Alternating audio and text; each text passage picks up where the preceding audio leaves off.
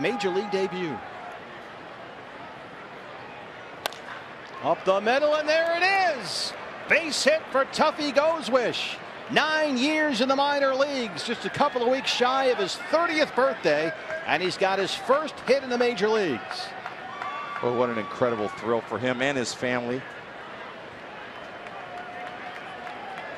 From Little League in the Valley to Horizon High School to ASU, 9 years the hard road through the minors.